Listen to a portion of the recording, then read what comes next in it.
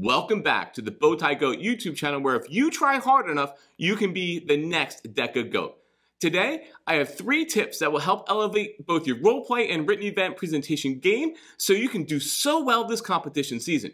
If you want to know the inside secrets, stay tuned.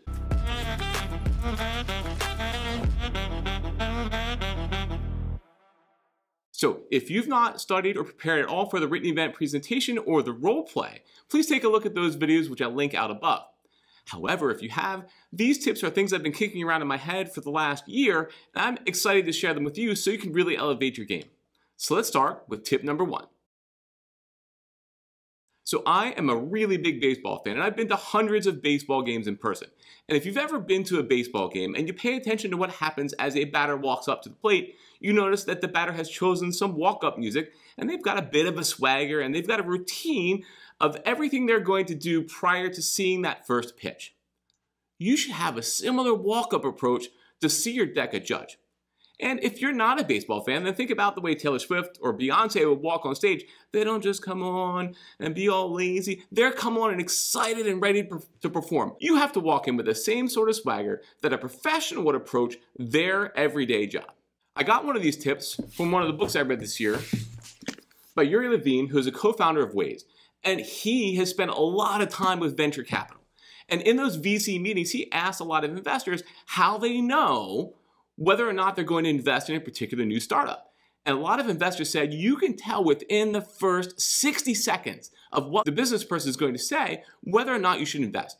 And it's all about that confidence. So you really have to hone that poise and that confidence walking in to see a judge for a role play or a written event presentation, because from the second they see you, they've already started making assumptions. It's not the first thing that you say to the judge, it's the first time that the judge sees you.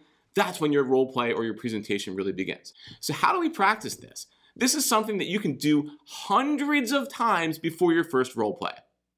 I'm a classroom teacher. We happen to be in my classroom today.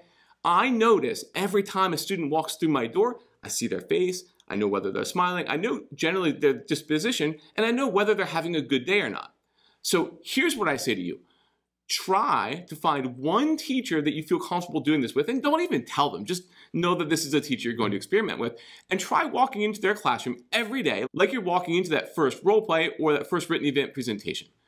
And walk in, shoulders back, head up, smile, look at your teacher. Now, you don't have to shake their hand. That might be a little bit overdone, but look at your teacher, smile, and say hello. And carry that confidence down to where you sit down. If you make that conscious effort to practice that walk-up, that routine with a couple of teachers throughout the school year, by the time you get to your first role play, it'll be muscle memory. You'll just click right in, and you will approach the judge with a confidence and with a swagger and with an attitude about being ready to go that you've practiced again and again each day.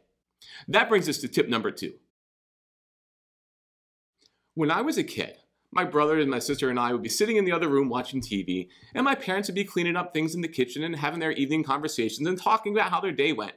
And I'd be watching TV, and I wouldn't really be paying attention to what my mom and dad were saying, but every now and then they'd say my name, it's Justin, and all of a sudden my mind would snap back into whatever they were talking about because I wanted to know why they said my name. So for tip number 2, I want you to think about knowing your judge. So again, think about any time that you would really go up to meet somebody and you'd shake their hand and you'd say your name, hi, I'm Justin, and if they don't say their name back to you, you would probably say, oh, so what's your name? Right? It's something that I tell my kids to do when we're at the park and they want to meet a new friend. They go up and say their name and the friend says their name back. If your judge doesn't say his or her name at the start of your role play, follow up with, hi, I'm Justin. Oh, I didn't get your name. And if you get the judge to say his or her name at the start of your role play, then I want you to use that person's name 3 times throughout the role play. Once in the beginning, once in the middle, and very definitely when you thank them at the end. Why? A judge has spent hours looking at multiple people give probably very competent role plays. Just like my parents' conversation from the other room, the second you say the judge's name, they click back in. They hear you again, they refocus. And it also makes somebody feel really good when the person they're talking to says their name repeatedly. That's something I picked up when I read Influence is Your Superpower, another great book about how to approach people. But if you do that a couple of times throughout your role play, not only does it make the judge feel welcomed, but it also helps you snap them back into the role play. So how do you practice this in an everyday setting? Anytime that you go to check out at the grocery store or the convenience store, for us on the East Coast at the Wawa, all those folks have a name tag on them. Smile at that person and talk to them by their name. Get to know them.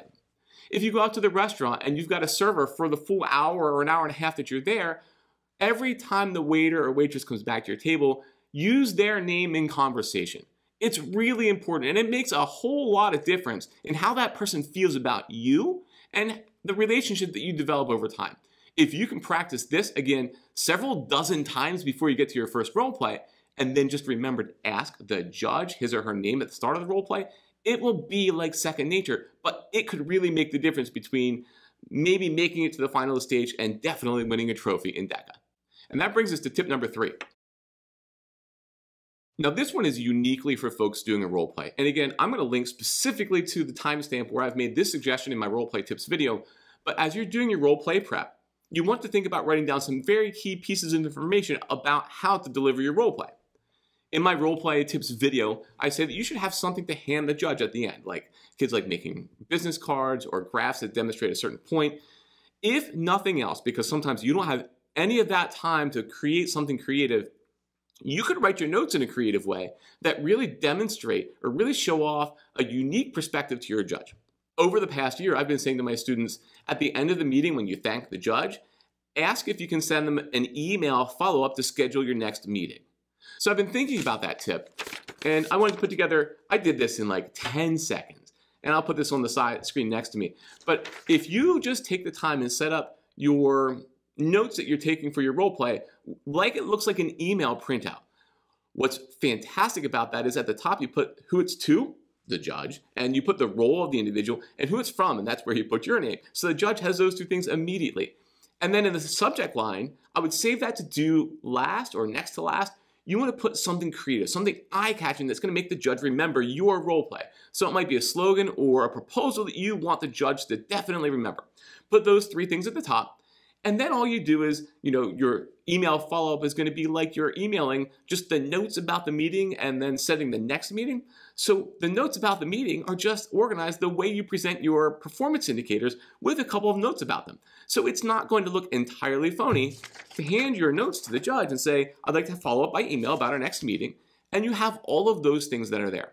If I really wanted to stand out, I would save room at the top for writing your solution or your particular way that you're going to address this role play that's unique. So maybe write out a sentence or 2 about what makes your piece unique. And then if you have additional time, I know a lot of people like to do like that business card thing at the bottom, but that's really just your email signature. So you could draw a logo for the company and you could have your name and again a cool slogan as the subject line of the email. Again, you could really do that over 2 pages, but if you're going to do something to hand to the judge anyway, I would make it a purposeful and thoughtful inclusion so that your judge has something that sets you apart from the competitors. So there you've got it, my top 3 tips for helping you compete at DECA this year. I am very excited to share these tips with you, and I can't wait to hear about the success that you have. I can't wait to see you in ICDC at Anaheim, and best of luck this year on your DECA success journey.